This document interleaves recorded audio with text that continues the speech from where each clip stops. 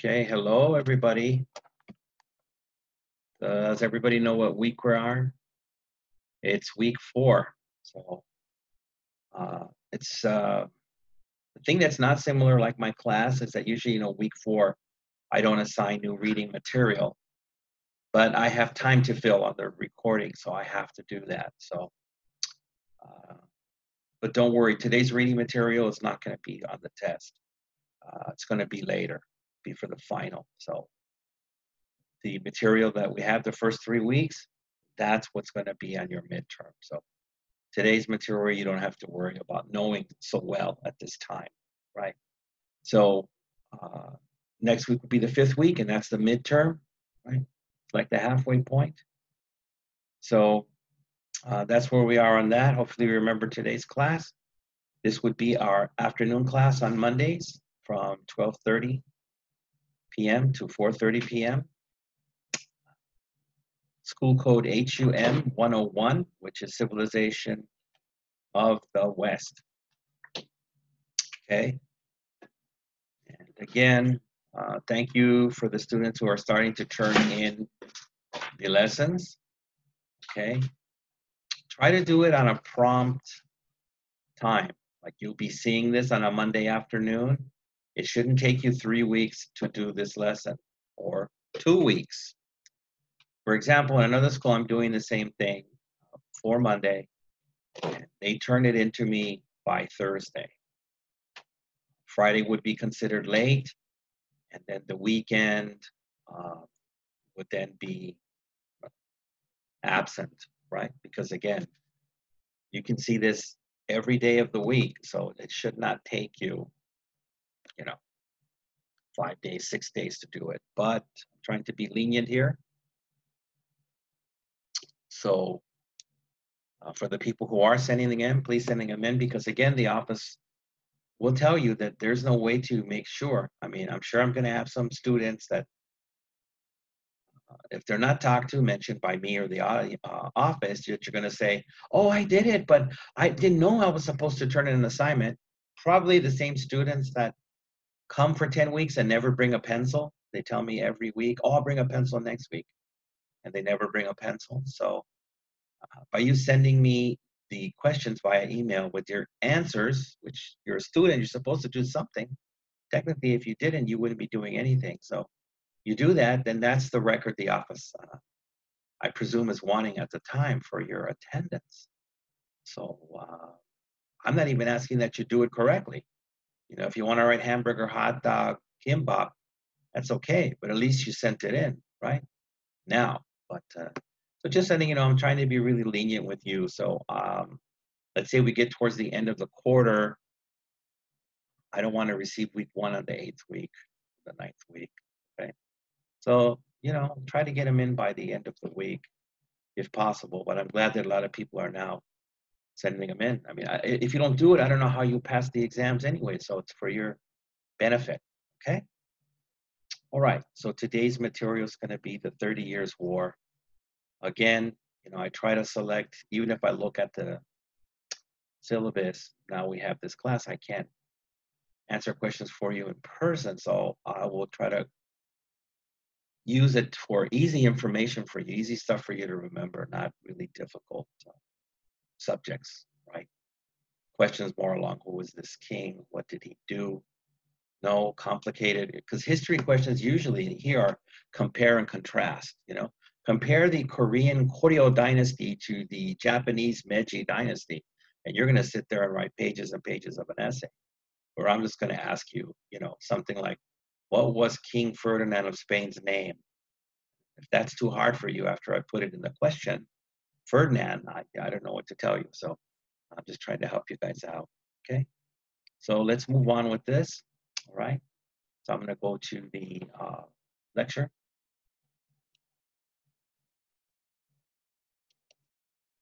Okay, so again, HUM 101, Civilization of the West, week 4.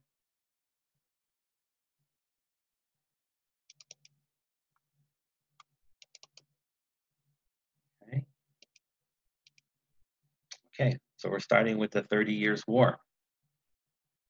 1618 to 1648. 1948. So the 30 Years' War marked the end of one era and the beginning of another.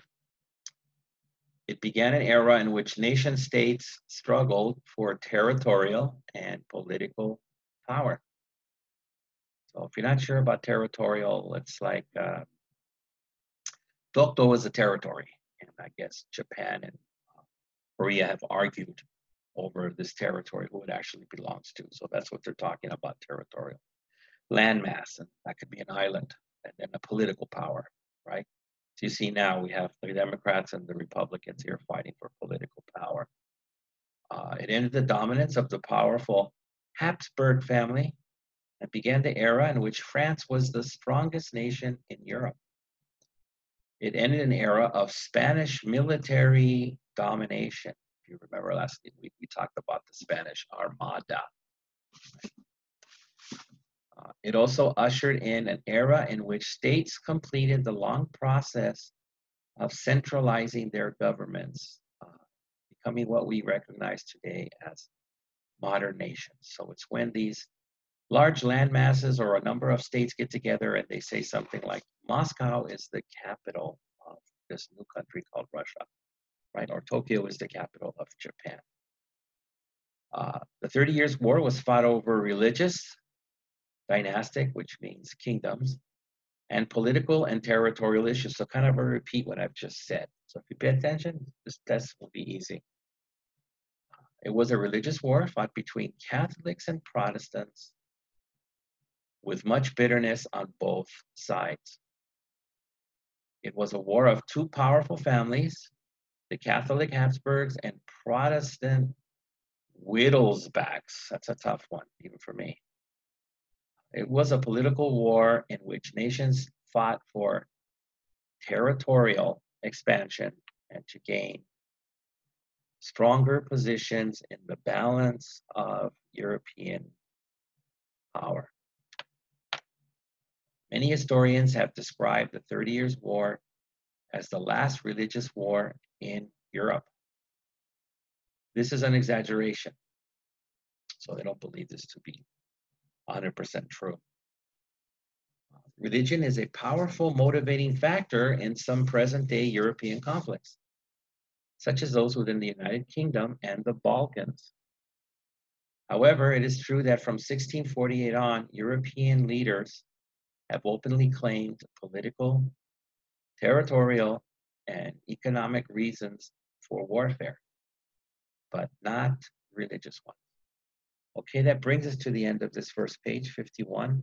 So let me go on and ask you some questions here as I move to the whiteboard.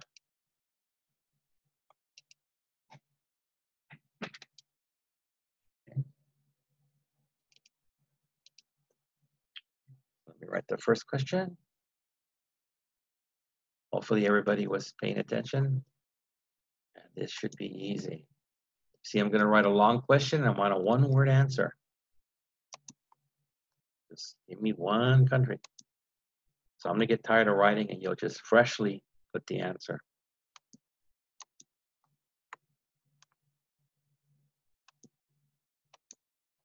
See, I'm still writing this question.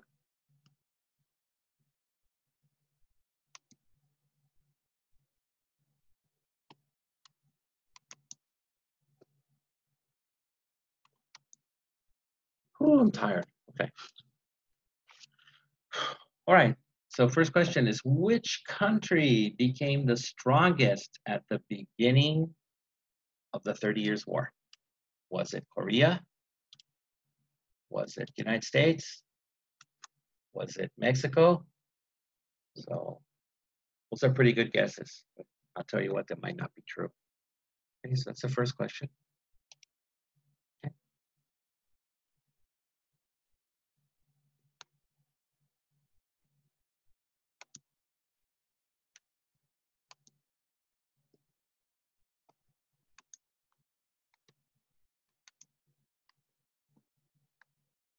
Okay. What was the 30 Years' War fought over? There was a reason why it was fought, or maybe reasons, right? over these reasons. Was the war fought over a beautiful queen? Was it fought over who would control the kimchi manufacturing? Or was it fought over who would own all the McDonald's on the East Coast?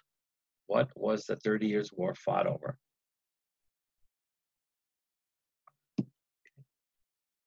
Question 3.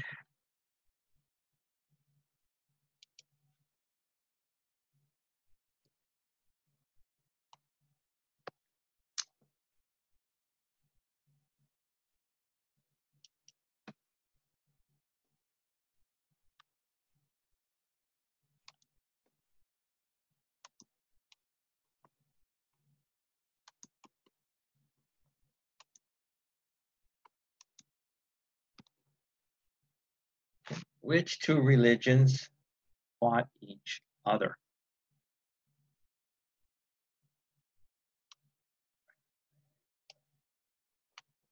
Okay, I guess I like writing 2 for some reason. When we know that's 3. Okay, so which two religions fought each other? Was it Hindus versus Buddhists? Was it Christians versus Muslims? Which two religions fought each other? And you know, normally I ask 4 questions on this very first page, but you want me to be kind and only ask 3? Okay, I guess I'll throw it out. You know, it was a simple question like which student wants me to give them $1,000? But I'll throw it out because I know you don't want to answer that question. So I'll give you a few seconds to finish these 3. Again, which European country became the strongest at the beginning of the 30 Years' War? What was the 30 Years' War? Oh, well, you know, it means fought over. I missed the word in there. I'm not doing my proofing there. So what did they fight it over? And which two religions fought each other? Okay. So let me hit the eraser.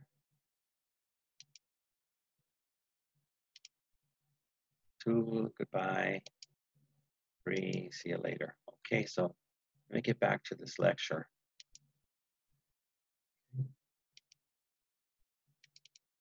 Okay, so we finished this first page 51. Let me get on to 52. This is the timeline. You really don't have to remember anything here. I won't ask you to answer anything here.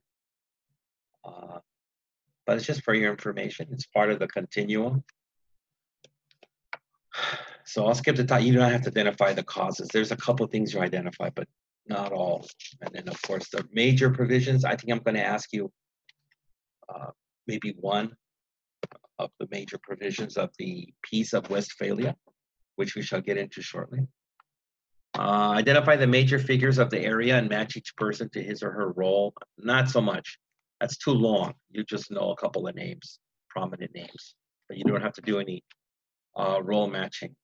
Okay, timeline, 1617. Ferdinand Habsburg becomes king of Bohemia, revokes letter of majesty. Again, you're not going to have to remember when he becomes king. Very rarely do I ask you any type of date question, unless it's so obvious we don't know what to do. 1618, defenestration of Prague, 30 Years' War begins. You might know a little date there, but I'll make it easy for you. 1619, Ferdinand II elected Holy Roman Emperor. Bohemians crowned Frederick Wittelsbach king, deposing Ferdinand. It's a lot of wordage there, don't worry. 1620, Battle of White Mountain, forgettable, don't worry about it. Edict of Restitution bans Protestantism throughout Holy Roman Empire. Good stuff to know, but you don't have to know the date. Good stuff to know. France declares war on Spain. And 1648, Peace of Westphalia, 30 Years' War. Okay, so just some course objectives there that have to be thrown in. So here's actually onto the lecture. 30 Years' War is a name given to a series of religious and political wars fought in the Holy Roman Empire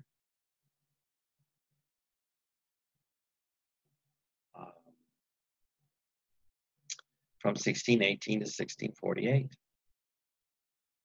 In religious terms, Catholics and Protestants uh, struggled for ascendancy. So struggle, is a fight. Ascendancy means going up. So they wanted to see who would be first, who would be the number one religion, the Catholic or the Protestant. In political terms, two prominent ruling families each tried to dominate the other, and several nation states fought to improve their position. Okay, as you read in chapter 2, the Holy Roman Empire was not a nation. It had no form of central government. It was a loose collection of 7 electorates covering present-day Austria and Germany and parts of the Czech Republic. The emperor was chosen by 7 ruling electors. The people of the empire spoke German, French, and Czech. In chapter 4, you read that the Peace of Augsburg, 1555, don't have to know that date, stated that each elector could choose the state religion of his own principality. In 1600, 3 of the electorates were Protestant and the other 4 were Catholic. Of course, Catholics and Protestants hated one another, but there was also quite a bit of conflict within the Protestant portions of the empire. So they had their own, we went over this term maybe the first week, infighting. So that's when, for example, if you have a company, the people within the company fight amongst themselves. So there was conflict and infighting within the Protestant portions of the empire. For instance, Calvinists loathed, which is a high-level word for really hate someone. You just can't stand the sight of them. Calvinists loathed Lutherans, believing that they were too far lax in their approach to religion. Lax is a high-level word meaning lazy, more or less. So the Lutherans felt they were, or Calvinists felt they were more dedicated. Lutherans were a little too lazy in their approach or style to religion. In the early modern era, European rule was a familiar family affair. Don't forget that, that's key. European rule is a family affair rather than an official form of government as we understand government today. So kind of like a Kim Jong-un style. Because, we're not sure if he's alive or dead this last week. And they're saying if he's dead, the sister might possibly take over or an uncle. So that's a family style ruling, not a governmental style. If Trump dies today, they're not going to put his son or his brother up there, right? That's a governmental thing where they're going to choose somebody that's elected. National borders changed with bewildering rapidity. So bewildering is like very highly level confused. Someone's, I'm bewildered. I don't know my left from my right. Rapidity means speed. As monarchs died and passed their authority and their lands onto their children. Again, a very Kim Jong-un style. And I guess that's what's going to happen with China, since Mr. Ping is now the ruler forever like Mao. So if he passes, I don't think they're going to vote anybody in. It's probably going to be, I think he has a son. So, yeah. Kings, princes, and electors of Europe ran their territories in much the same way that a lord ran his estate. The territory was considered to be similar to private property. The king owed his subjects his protection in return for their obedience. And obedience means that they will follow every and all the rules, no fighting against the rules. Otherwise, he will not protect them. The two most important and influential ruling families in the Holy Roman Empire were the Wittelsbachs and the Habsburgs. As of 1600, there was religious dissension Okay, religious dissension means it's like the conflict or infighting. People were not agreeing on things and getting along about certain issues. That's dissension. Within each family, although the Habsburgs were mainly Catholic and the Wittelsbachs were mainly Protestant, one major figure emerged in each family in the early 1600s. Ferdinand Habsburg, elected King of Bohemia in 1617, you don't have to remember the date, and the Holy Roman Empire 2 years later, and his rival, Frederick Wittelsbach. So just kind of remember Wittelsbach, Habsburgs, that's it. The 30 Years' War falls into three major phases, although fighting continued in various parts of the empire throughout the entire span of time. So from the beginning to the end of their rules, there was always fighting. Okay, this brings me to the end of 53. So let me go down to the questions.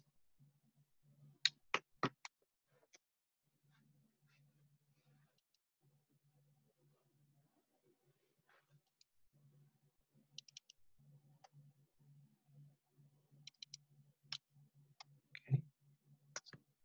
Question 4.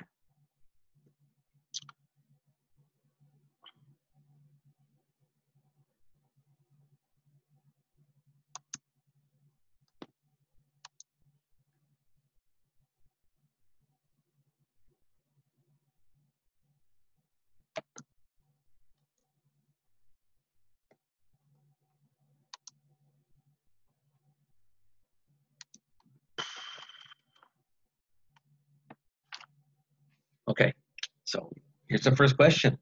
Which years was the 30 Years' War fought? Oh my God, teacher, you're asking a date or dates.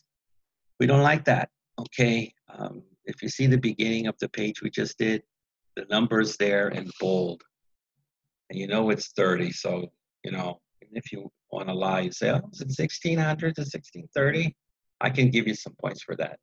But the top of the page, it's written like your license plate number. So you can get that. That's not hard. You just give me actually the 2 years. That's all. One connected to the other.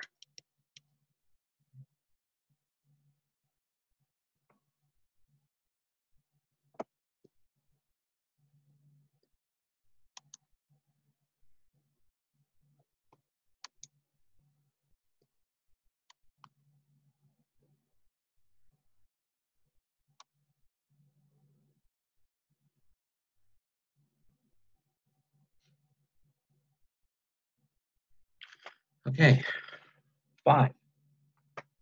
How was the early European rule?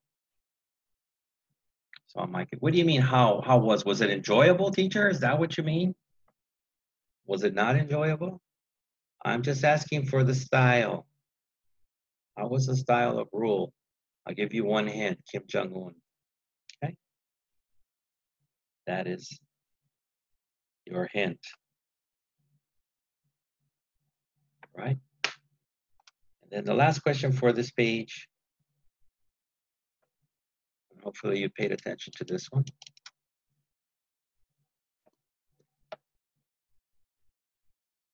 It's kind of wrapped in or connected to 5.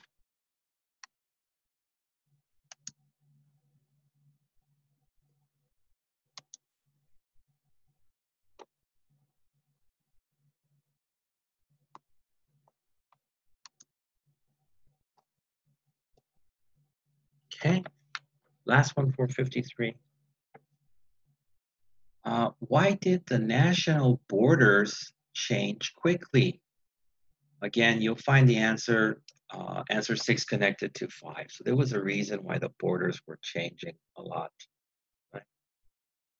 So again, I'll give you a few minutes to write these down so no one accuses me of erasing them too quickly.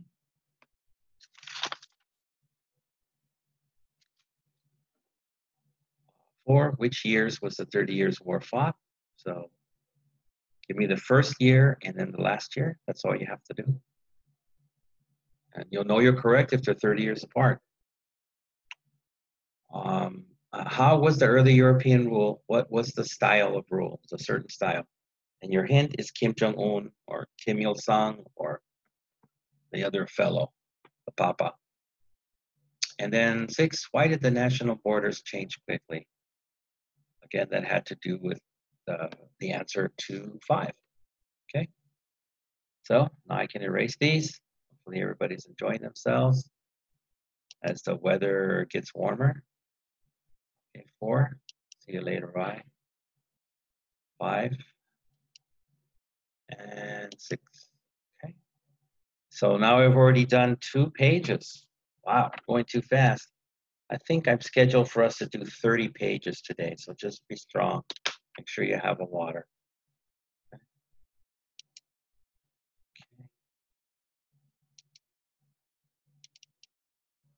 All right. So I have finished the bottom of 53. So now I'll move on. And if you had the book, like Li Xuan a lot of times has to buy the book, otherwise she gets angry with Wani and then refuses to bring me a boba. So I love boba so much, I ask, let me have the drink, no boba. So we are on the bottom of 56, okay? So let me start reading that for you. Results of the 30 Years' War. Yes, we want results, right? That's what we want. The Peace of Westphalia cemented the work. So you know what cement is? That's what they pour in front of the buildings on the streets. The sidewalks are made from cement. So when they harden, they're connected. So that's what the metaphor is here. The Peace of Westphalia cemented the work begun under Ferdinand. The creation of a unified Austrian nation state, which would before long become the Austro-Hungarian, excuse me, we've been to Hungary, famous for their goulash, Hungarian Empire. The Habsburgs would continue to rule Austria into the 20th century. It's a long time. Kind of like what we were talking about the czars all the way to 1917. Provisions of the Peace of Westphalia restored borders within the Holy Roman Empire to their 1624 locations, revoked the Edict of Restitution. Restitution is when you give something back that was originally taken away. Gave Alsace to France. Alsace-Lorraine is a skinny little country between Germany and France, and for many hundreds of years, they've kind of traded back who owns that country. Famous now for their beers. So a lot of folks there speak French and German. Recognized Switzerland and the Netherlands as independent nation states. Made Bavaria, Prussia, Saxony, and Württemberg self-governing independent states within the Holy Roman Empire. That's pretty nice. You have your own power. Created a unified Austrian Empire, including Bohemia, Moravia, Silesia, and parts of Hungary. And guess what? You don't have to remember those obscure places like Moravia and Silesia. Don't worry, teacher's not going to be mean. Since the war had been fought entirely within the Holy Roman Empire, the Germans suffered most from the violence.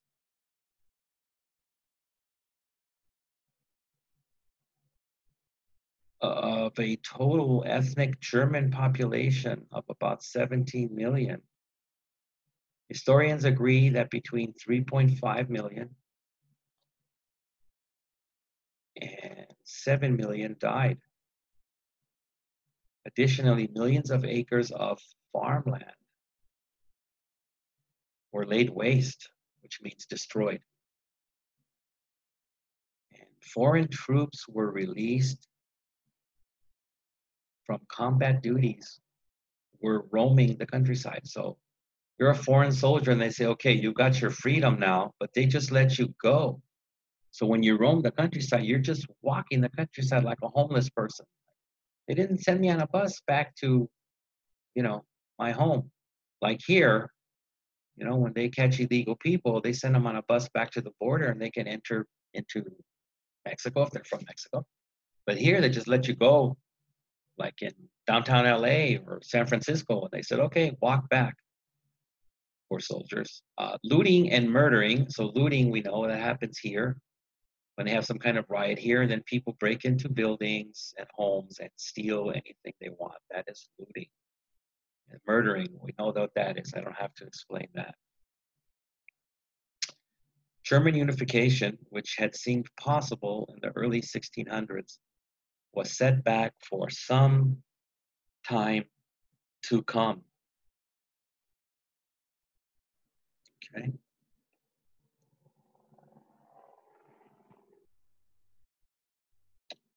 So hit this. Okay. With North Central Europe devastated by war, France emerged as the dominant nation state. Spain had lost its navy during the defeat of the Armada. Again, what we talked about last week when we did Spain. And Armada was all the ships that they had that were destroyed. Italy was still a collection of city-states, so it had not formed as a nation state yet. And they were constantly being invaded by Austria or France. I don't know why. Why do they have to invade? The Italian food's pretty tasty. And England. Wow, that's pretty far, because they have to come across the channel. As always, maintain a measure of isolation on the far side of the English Channel. There you go. By contrast, France was a large, continuous landmass, like a big box, right? With a strong central position on the continent, and it had a strong central government. It would remain Europe's greatest power until Napoleon's defeat at Waterloo in 1815. I was born in 1850. I get that confused sometimes. The Holy Roman Empire would continue to exist on paper. On paper. So that's how we say now, technically. But the emperor would have only nominal authority, which means very little authority. So, again, if I use a term or an example like Kim Jong-un, his sister looks pretty tough, and I'm sure she has some power, but it's very nominal compared to Kim Jong-un. I'm sure she might suggest something to him, but he's going to do what he wants to do. 4 of the electorates, Prussia, Bavaria, Saxony, and Württemberg, were made of independent, self-governing states owing pro forma allegiance. Allegiance is when you declare your loyalty. Here it is, allegiance to the emperor. So supposedly everyone, whatever country you're from, Korea, United States, Russia, you have an allegiance to your country, right? So here, not necessarily to Trump, or if Hillary Clinton was the president, not to her, but to the country itself. But here you had allegiance to the emperor. Emperor was all powerful. The others were made part of the Austrian Empire. So the Peace of Westphalia was a result of the monarchs and ministers gathering together. The first time this had happened in European history. The nations agreed to recognize one another's sovereignty. Okay, here's another issue here. Every country, up until this day, has their own sovereignty, which says we are a country unto ourselves. We have laws that protect us and our citizens, right? And if you follow somebody, I don't know what will happen, but if you follow somebody like Hillary Clinton, who in her campaign was promoting open borders, then a country would lose its sovereignty. So I don't know what would happen with the citizens. If you're a citizen and then they say open borders and people come from another country, all of a sudden you don't have any rights that protect you. Everybody's the same. It's very strange. So sovereignty has worked since the beginning of time. So, who's to say what's going to happen in the future? But sovereignty is, like Korea has a right to protect itself. So does Japan. They have their own sovereignty above anything else. And to create and maintain a balance of power that would prevent future wars. So that's where we go in earlier, where I talk about having the princesses marrying other princes from other countries so that it stops or attempts to stop people from uh, going to war. So if I'm a prince in Spain and I marry a princess in Greece, and then I become the king, I might not want to attack Greece since my wife is from Greece and then our kids are mixed. So these were attempts to uh, prevent future wars. The Peace of Westphalia was thus an important first step toward recognizing or observing that affairs of state could be settled around a conference table rather than on a battlefield. And that's pretty cool. That's what they call now forward thinking. They want people to discuss issues instead of all the many wars that they had previously. They don't like somebody or they're upset, send 1,000 troops out there to fight. This way, hopefully, things would be settled on a conference table. But we know when you deal with humans, that's not always the case. Okay? So let me get to the questions. Okay?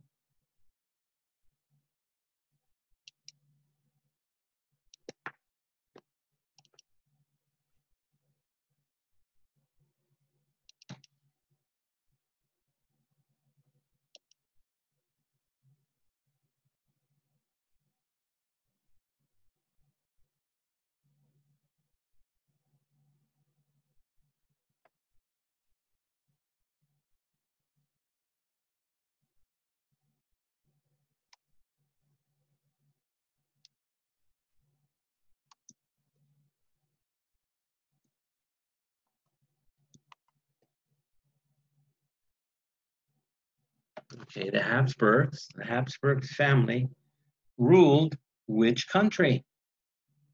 Oh, wait a minute here. I did a little misspelling.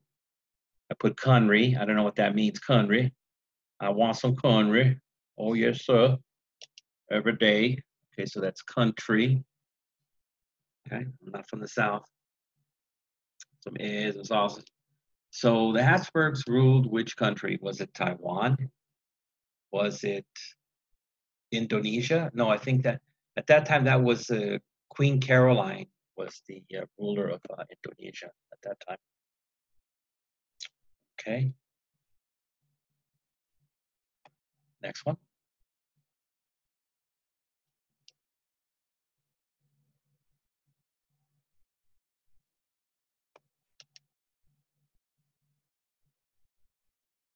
One there. Uh,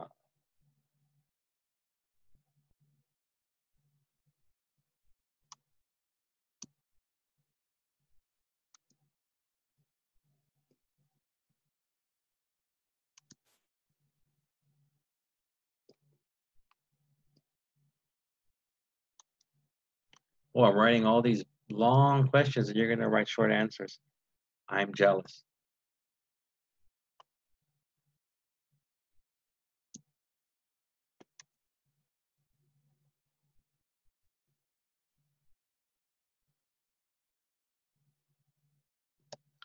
Oh, my fingers just got tired.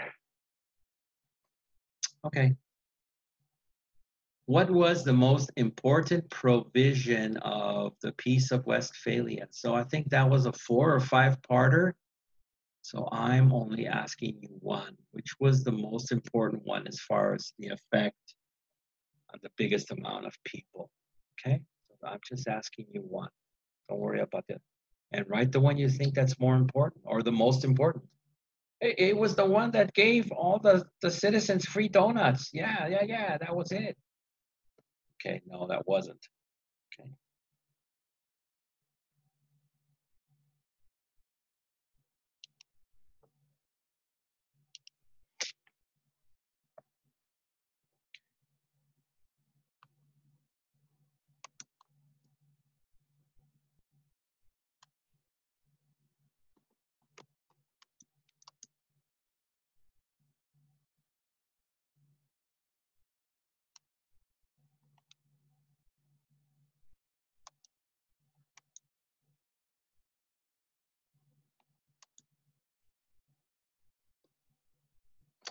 Okay, 10.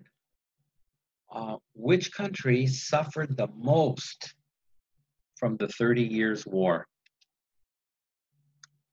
Which country? Was it Mongolia? Was it Brazil? Possibly Hong Kong? Which country suffered the most? For example, does anybody know which country lost the most people, including soldiers, in World War II? I'll give you 3 seconds. 1, 2, 3. It was Russia. Russia suffered the most as far as loss of people, citizens and soldiers put together. So there's a different country here, which I'm asking about in this time during the 30 Years' War, which started sometime 1600 something and lasted for 30 years. Still trying to help you on the prior question. So here's another question.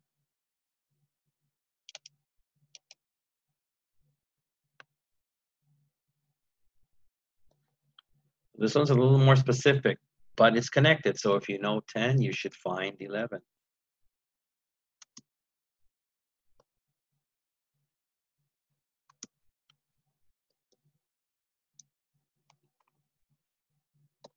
Okay, so 11 is connected to 10. Excuse me. About how many people died? Now, if this is in class, this is usually when I have a smart student like Alex or somebody say, teacher, which country did you say? And then they expect me to make a mistake and say the country. So I can't say the country.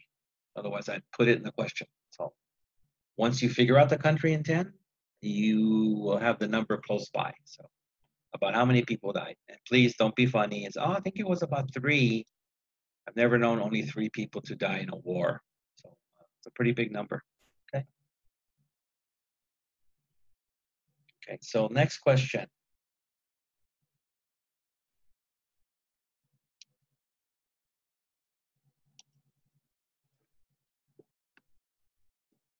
I have to ask this technically, but I can break it down for you. And it wasn't the reading, so don't worry. I won't leave you hanging.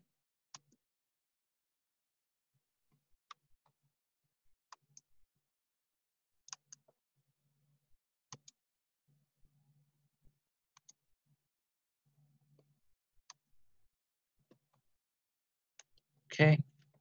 I think this is the last one for this reading part here. I gave you 5, but the last one was only 2, so I'm getting tough now. But there was a kind of a fusion of 2 pages, so don't worry. I'm not being cruel. Which country emerged as the dominant nation state? Now, again, teacher, I forgot what emerged was. What if it's too big? I want a milkshake. Okay. I'm only using the emerged here because you will find it connected to the answer. But basically, what I'm asking you, easy English, is which country became the dominant nation state? But if you look for emerged, you'll find the answer in the book. See how kind I am, and you don't even know it, right? Trying to say I'm too tough. So again, I'll give you this time right now to answer these 5 questions, or excuse me, write them down. That's the most important thing for right now because I have to erase them. And then you can watch my lecture as much as you want until you find. So it's not a point of you trying to fill in the answers right now. Just make sure you have the questions. Okay? So go ahead and do that.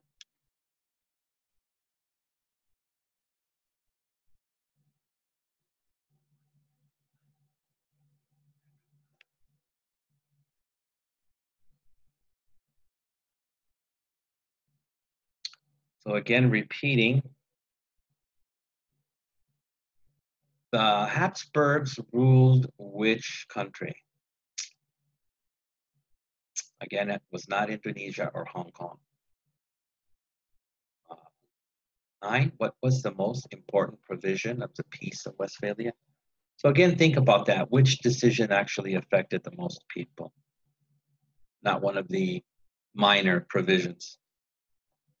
10, which country suffered the most from the 30 Years' War? So which country lost the most people? And then once you find that, you can easily answer 11, which is about how many died. So again, when I ask about how many, you know, like let's say we'll make it easy. Let's say that it was a different question, but let's say it was only 12 and you put 10, you know, or it was 132 and you put 130.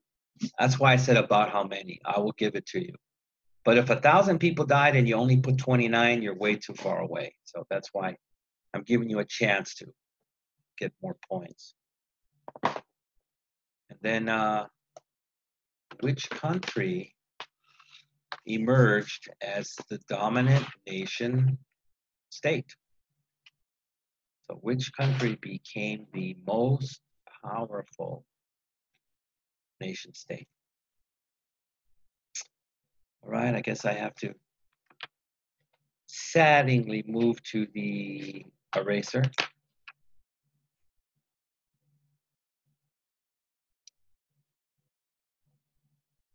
So 8's gonna go to Lou. 9's gonna end. Yes, or 10. 11's gonna end. 12 is gonna end. Okay, so let me return to the lecture.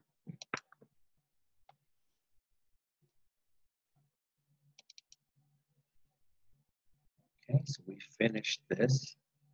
We have to move on. Okay, to the age of monarchy, which technically would be 61 in your book if you're Ishran. So again, monarchy means kings. Yep. All right. Slowly but surely, we shall proceed.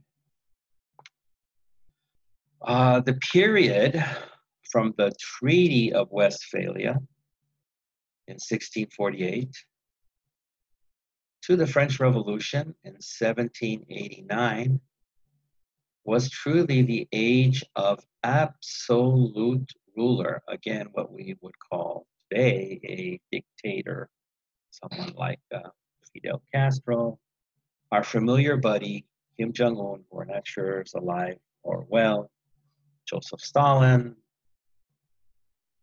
Adolf Hitler, something like that.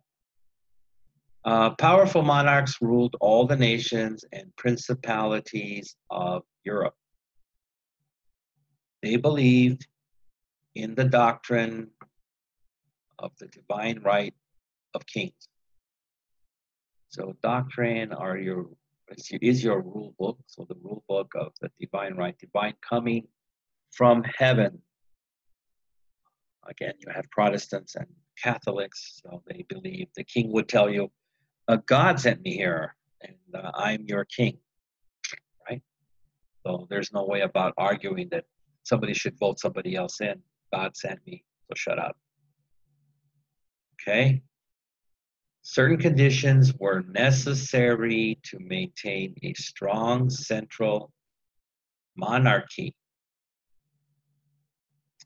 The monarch must control the aristocracy, which is the high-level people around him, whether they are religious or just, you could say, governmental.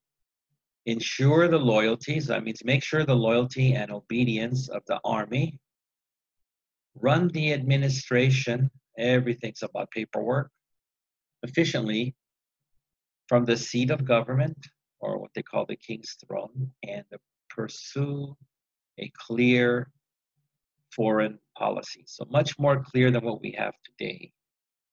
Uh, the United States might want to get tough with China, but they have trade with China, do a lot of things that they feel is beneficial. So, at the previous time, they're a little more strict. In the past, struggles for thrones had been common. Members of royal families had been known to murder one another or engage in civil wars in their desire for power. Once a monarch had power, he or she could never feel secure. One of the best ways to protect the throne was to keep control over the nobles, the most likely and most powerful source of any conspiracy against the monarch. So, again, we talk about murder in the royal families. Again, if we go to Kim Jong-un, we have the reports of him killing one uncle with an airplane machine gun. We all know what happened to his younger brother when he was in Southeast Asia at the airport, right? Or I'm sorry, older brother? I thought it was his younger brother. But I mean, it's not important what ages is he just had his brother poisoned, shall we say, killed by the ladies. So these things have been going on since the beginning of time. I think also in Mongolia, didn't they poison Temujin's father, who later became Genghis Khan? So all these people fighting over power. And a lot of times it's the people closest to you that you think will protect you. And again, it says here, keep control of the nobles, and then the stress. So very stressful. You can't trust anybody. So people like Kim Jong-un or Fidel Castro, they move their location a lot. They might live in some house for 30 days or 60 days, and then they move to another location. And then after 60 days, another location, because they're afraid of being assassinated or killed. So the stress is part of the package of being a monarch. During the Middle Ages and beyond, armies were made of small, localized units. These troops usually remained loyal to the Lord for whom they fought. The 17th century saw the birth of the National Standing Army. So I guess they didn't have full armies at the time, which owed its loyalty to the monarch, again, as the head of the state. So the army did not even have its loyalty to the people, but to the king. A loyal army would not support an uprising among the common people or the nobility. See, just like I said. So if you wanted to have an uprising and you said, hey, you have to support us, the king is being bad, they're not going to help you, or even the nobility. Instead, the monarch would use the army to crush the rebellion or kill you. So you proceed to take my class for later time in European history. For example, in Moscow, when Tsar Nicholas, which was the last Tsar in 1917, people were outside of his palace, rightfully protesting. The army didn't say, hey, these people need some more food or they need this. No, they listened to the king and they went out and attacked the people to get them out of there. So that's who the army owed their loyalty to, was the king. Okay. So it's time for a couple of questions here.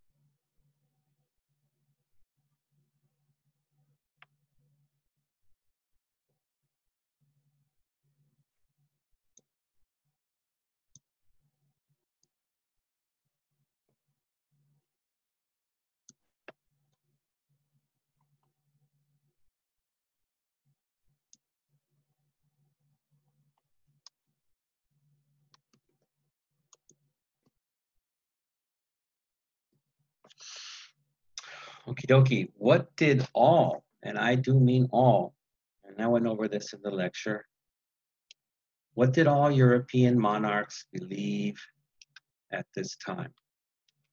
They all believed in something.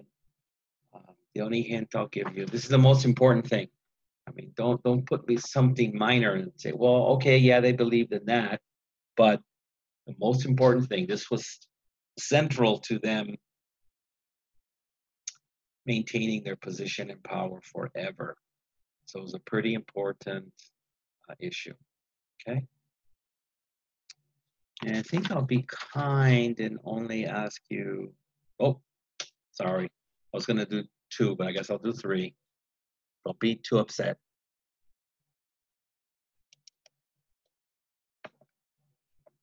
Next question.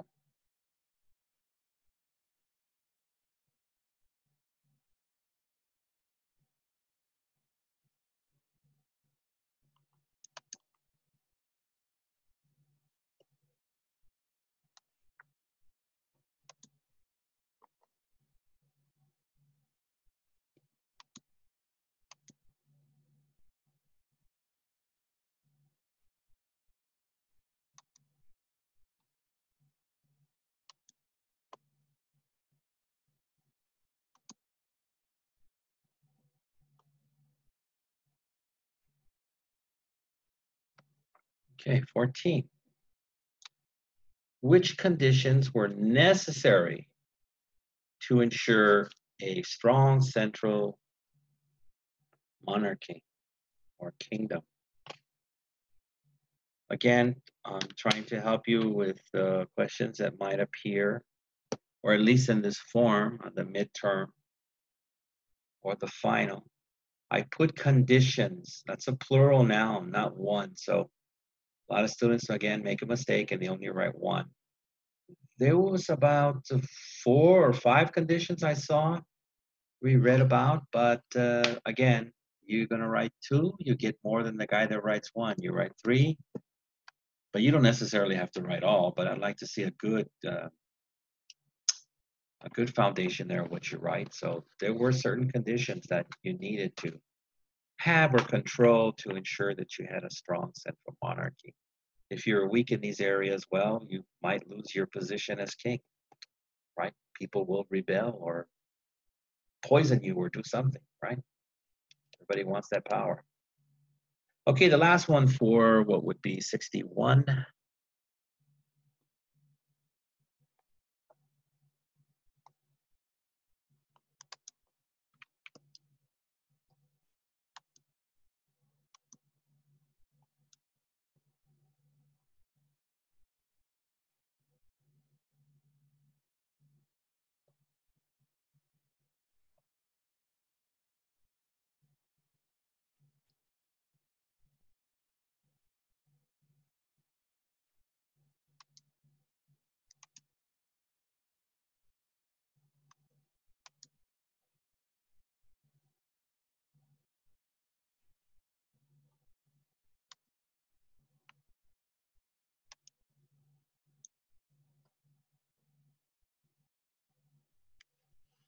Okay, so the last one for what would be page 61, the age of the monarchy.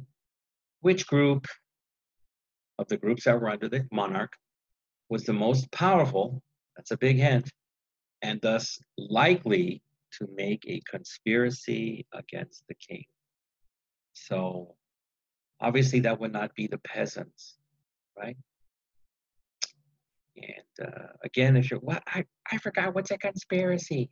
I'm writing conspiracy there because if you look for conspiracy in your lecture, you shall find the answer. If I break it down to too easy English, then you might not be able to find it. So you look for that and you'll get the answer. So I'm being kind to you. It's not the reverse, me being mean. Teachers using big words. Don't like it. So again, at this point, I will give you a few minutes to answer these 3, or actually write them down. They're kind of long, so take your time. Write down the 3 questions.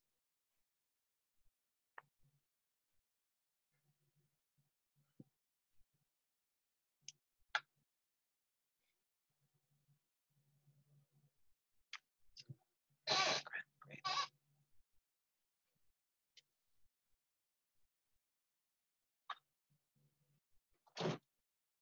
Okay, so everybody's hanging in there. You're my group in LA. I wonder if anybody felt the earthquake on, was it Friday night, right? 3:19 in the morning, a 3.3 earthquake. I actually fell asleep probably 3:05, and I passed out from a NyQuil, so I did not feel it. But if you remember, about a week and a half ago, we had a prior earthquake, maybe 9 or 10 at night. I felt that one. So we've had like 2 3.3s. The one from a week and a half ago was a 3.7. So just wondering if anybody felt those earthquakes. Okay. So hopefully I've given you enough time to answer these questions. So I shall go get the dreaded eraser. Maybe Inky likes the eraser. Erase all that stuff. Yes, Inky. So 13 again, what did all European monarchs believe in this time? 14, which conditions were necessary to ensure a strong central monarchy or kingdom? 15, which group? So again, one word answer. Which group was the most powerful and likely to make a conspiracy against the king? Okay, so I think we're winding down and getting to the end of our lecture.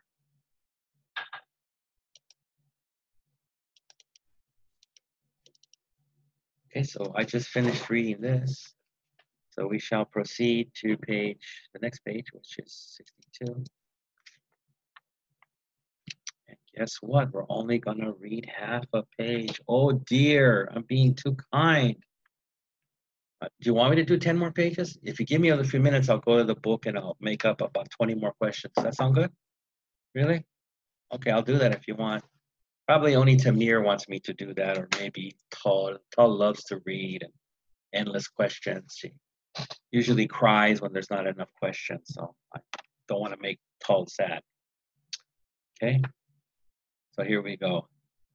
Ancient Rome had existed as a centrally controlled empire with a vast, and we know vast is very, very large. South Korea is not that large of a country, but China and Russia are vast countries. They're so big. I think Russia's bigger than China. Unbelievable. So they control an empire with a vast bureaucracy. So that means paperwork, what we call red tape. In the 17th century, European states began to pattern themselves on the Roman model. The civil service was essential to control all the territory outside the capital city. It was responsible for collecting taxes, settling court cases, and so on. No central government could no central government could maintain control over the people without having an efficient civil service. And that's what we're supposed to have now in the United States. So they talk about, we're going to send everybody these things known as stimulus checks. And I think millions of people have still not received them. So I don't know if the civil service is efficient. People are hiding. I don't know. It's probably the civil service. And finally, defending the national borders was an important aspect of maintaining power. No ruler could remain secure on his throne without a clear foreign policy, which again is a repeat of earlier. So is the maintaining the borders. Again, that goes to your sovereignty. Monarchs had to maintain defensive alliances, which means have other countries as your friends to help protect you, like North Korea has China as a big brother to protect them. And strive or fight to maintain the balance of power among nations. They also had to take steps to avoid being overwhelmed by hostile neighbors. So again, if you've got some really angry neighbors, so to say, people in the country next to you, they might try to attack you a lot. So you need to do something, take some steps to avoid this situation from happening or calming those folks down. Okay. So this is the end of our reading for the 4th week. So let me get to I think I'm going to ask, even though it's only half of a page, I'm going to ask about 19 questions. So let's get ready. We get to the whiteboard. Please don't fade, Inky, or my other students that might possibly faint. Okay. So how many questions do you think I'm actually going to ask on half a page? 19 or just one? Okay, let me flip a coin, find out. No, I shall be kind as usual. You know, I'm too kind. So the last question for today, the 4th week material.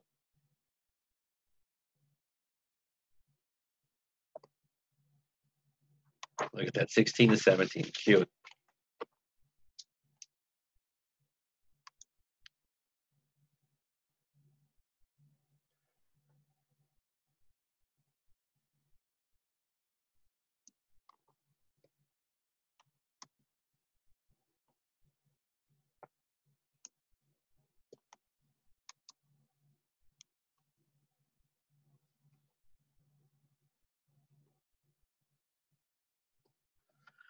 Okay, our last question for the week 4 material. 17th century Europe copied which model of government? So they copied some other country's style of government. Which one was it? Was it maybe Thailand's style of government? Who knows, right? Well, you'll know if you look at the lecture material. So I'll give you a few minutes to answer this last question, and then I'm going to talk a little bit about secret information, right? Okay.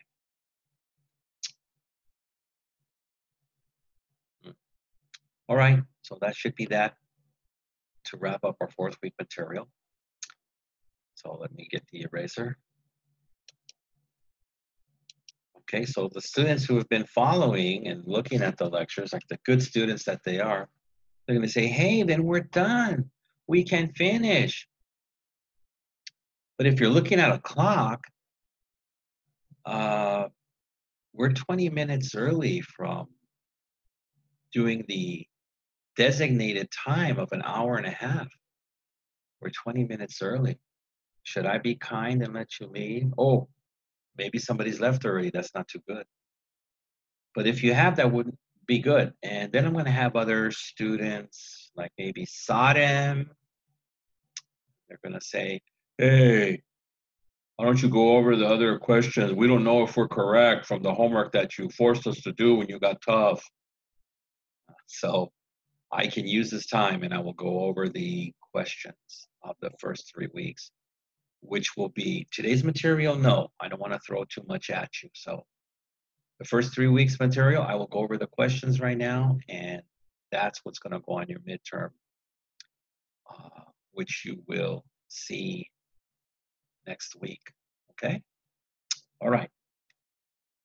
So let me put away the week 4 material. Pull out the questions from the first 3 weeks. Okay. All right.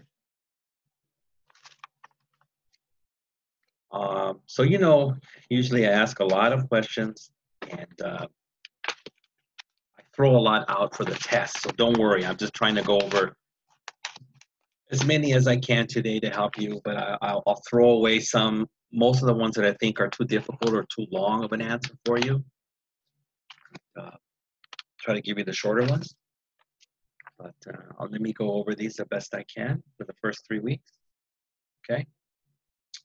So When did Russia become an empire? The answer to that is 1600. Okay.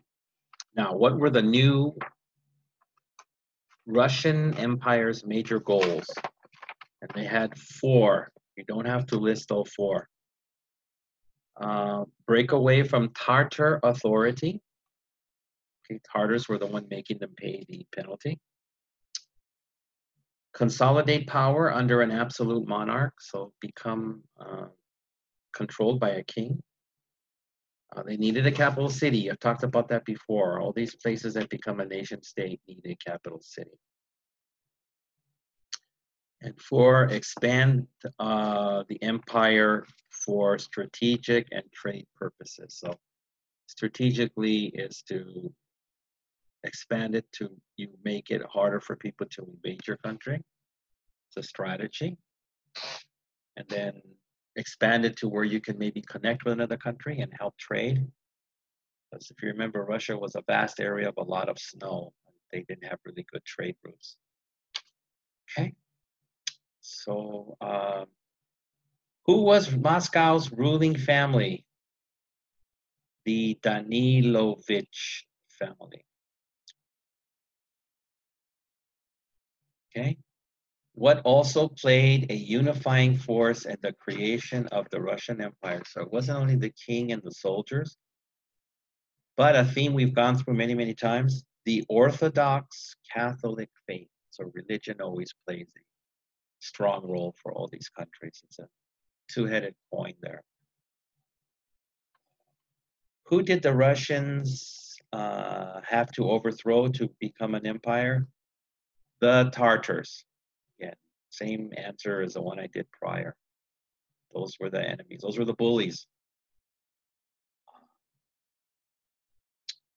Okay. What were, let me see, yeah. What were the 2 problems in trying to form a strong Russian middle class? So again, the Russian climate or severe winter, the vastness of the country, which is the geography. So again, I'm not going to ask you all these questions, but throw away the longer ones. And you know how I'm kind, I'll try to give you the shorter ones as possible. Who led the Russians in battle against the Tartars? Why, of course, well, I thought it was Temujin, but it was Prince Dmitri. Yes. And 10. How did Russia attract men to join the army at this time? Did they offer them candy, free women, free wives? No, they offered them land for life. So after the war, they could go back to their land and grow things and be happy. And when they died, they could give it to their children.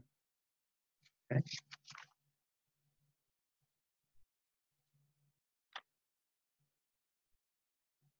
Okay, so now we'll proceed to the second week. We got into Ivan the Third and a little bit of the Fourth. Okay. So in 1530, Ivan became emperor. How old was he? Okay, he was not that strong. He was only 3 years old. All right.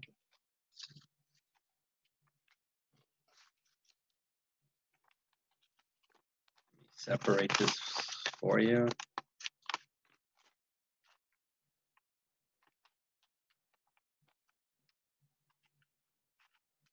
Okay, Ivan the Fourth. Oh, I'm sorry. He would later become known as. Do we know what he was known as? No. Okay, so again, Ivan the Fourth. Actually, I'm skipping up to 4. Yeah, let me go through 31 here. So, what did Ivan III make the official emblem of Russia? It's the 2-headed eagle. That is the symbol. Okay.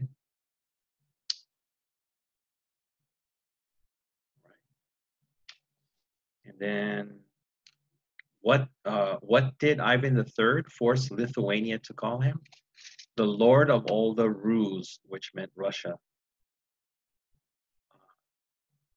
Who did Ivan III say he was descended from? The Roman Caesars. That's what he said. He was a direct descendant, even though I think that was not the case. And why were Russians suspicious of Westerners at this time? And that's because they were not Orthodox Christians. So they did not have the same faith, so they did not trust them. Okay. Under Ivan III, how large did Russia expand? Make it easy. 3 times its original size.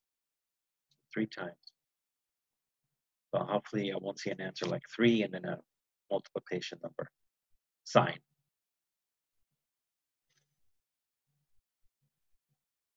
Okay. I think 14 and 15 I'm going to throw out. It might be too long for you to answer. See, I'm already throwing out questions for you. Okay.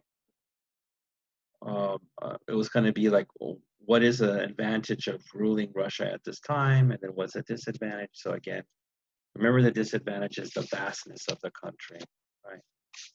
Too large. Okay, but I'm going to throw those out. So again, I'll repeat myself. I skipped ahead in 1530, Ivan IV. Now we're on to Ivan IV. Became emperor. How old was he? 3. Okay. And, what would he later be known as? His nickname was Ivan the Terrible because of the bad things that he did. Okay, Ivan IV passed the first land restrictive law restricting what? This law restricted the mobility of the peasant class. So you'll see every monarch is doing this. They don't want people to move and gain power and connection. They want to keep them in a central area. Okay.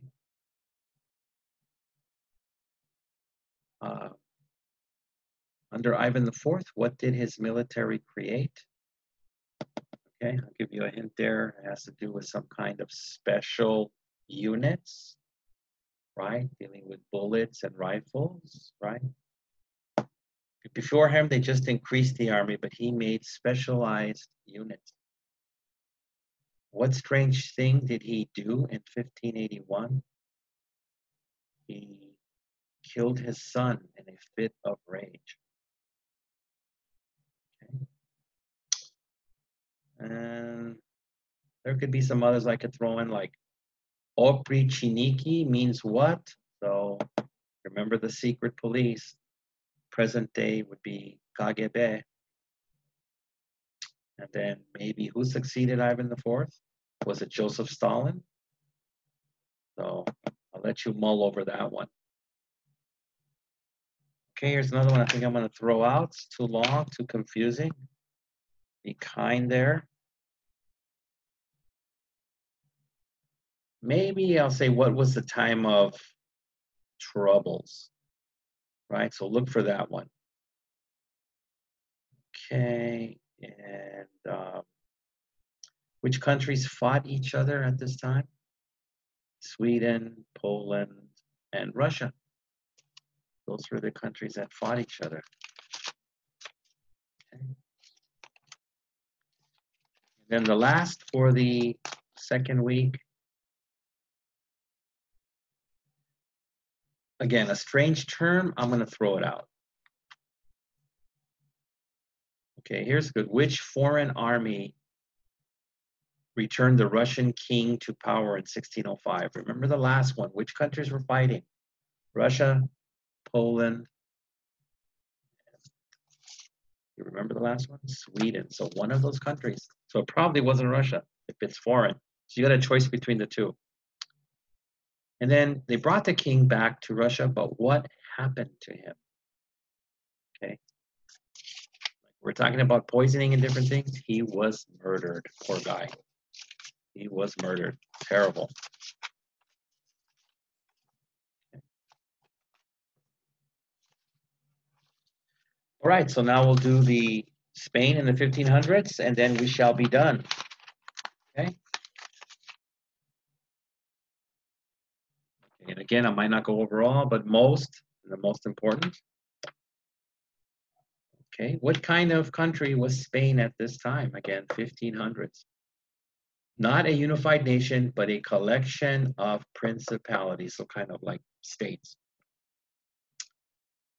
What was the goal of Spanish monarchs at this time? Again, control over the population, control the people. Some say we're being controlled right now by the governor of California, forcing us not to go anywhere, to be in lockdown. Why were the Spanish nobles loyal to the throne? Okay. Because, like anything else, they were offered salaried offices and titles that accompany them. They didn't want to lose these positions. Okay. Who established the Spanish Inquisition? King Ferdinand and Queen Isabella. Which groups were affected by this? The Jews and the Muslims. If you remember, they wanted to rule with a one religion authority. So people had to give up their religion or leave the country. And some Jews and Muslims still practice secretly their religion. The Inquisition was very effective for what? So maintaining control by fear. By fear. Page 7. Where was the last Muslim stronghold in Spain at this time? So where was the last area that Muslims were still fighting and had not been kicked out of the country? That was Granada. In 1516, who was crowned king of Spain? No, it was not Temujin. It was Puredi. No, it was Charles I.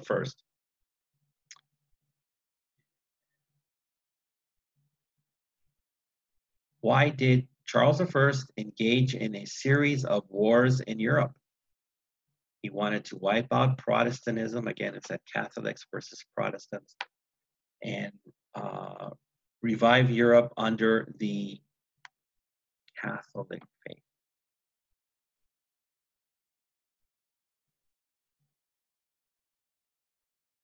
You know, this other one looks a bit long. The 10 one, give some reasons why Spain in the 1550s was the most, and you have to supply 4.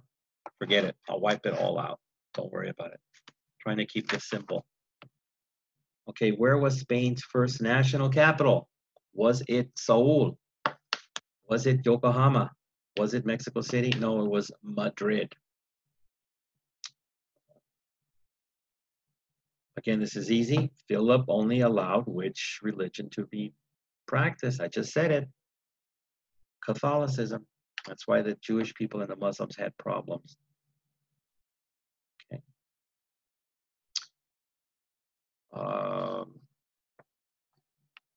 What was maybe I'll throw this up. Okay, well, okay, this is easy. What was Mary Tudor's nickname? Sunday afternoon, you want something for your hangover. Bloody Mary. Okay. What was the name of the giant Spanish fleet of all those ships? Many ships sent to attack England. The Armada. Okay, and this one's connected to it. I think I'll just throw it out. Be kind. Okay, so we're done with the review. And again, I will throw out even more for the review. You won't get all the ones that I asked you, okay? But maybe you get a surprise question to make sure you watched the lecture and paid attention. But it'll be something obvious, don't worry. So again, have a good time. Let's hope there's no more earthquakes. This has been fun. And next week I will give you some new material, but I shall also give you the test. So until then, I shall see you. So be good. Okay, bye-bye.